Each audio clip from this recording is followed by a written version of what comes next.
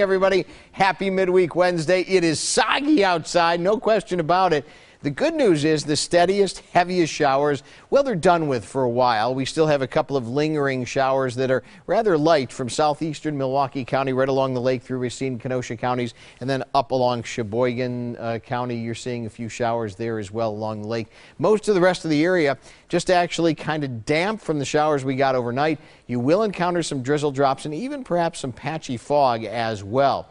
But if you're someone living in Waukesha County and you're looking, we're kind of looking to the northwest of our Waukesha County Tower Cam number 2 toward Pewaukee, and you get to see a sky like this with a few bright spots in the pre-dawn glow, enjoy it because it's not going to last. This is about the brightest our skies have been for a couple of days.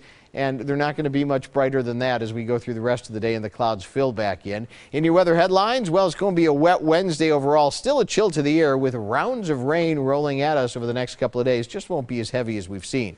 42 right now in West Bend and Port, also in Sheboygan. 45 for you fine folks waking up with us in Waukesha and also Chocolate City, USA and Lake Geneva. It's 48 for Milwaukee through Racine and Kenosha.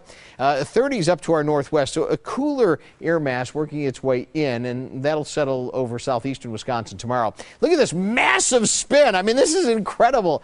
This counterclockwise rotation in the atmosphere as we continue to have this wobbling low pressure stacked from the surface up above our heads, meandering across the area, and as it does, we'll continue to have the wet weather around.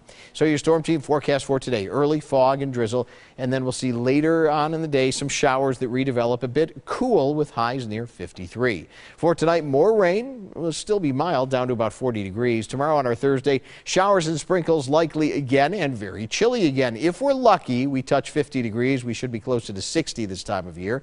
Areas of rain again tomorrow night and down to a seasonal 41. Here's your storm team 10-day outlook, and I think we're going to have to keep a risk of an isolated shower in the picture on Friday with clouds winning out over the sun. Saturday, an isolated shower, but I do think we see more sunshine on Saturday and a dry day on Sunday. Why don't we just focus on Sunday right now, because that may be the best out of the next 10. All right, it works for me. Thanks, Scott, and good morning, everybody.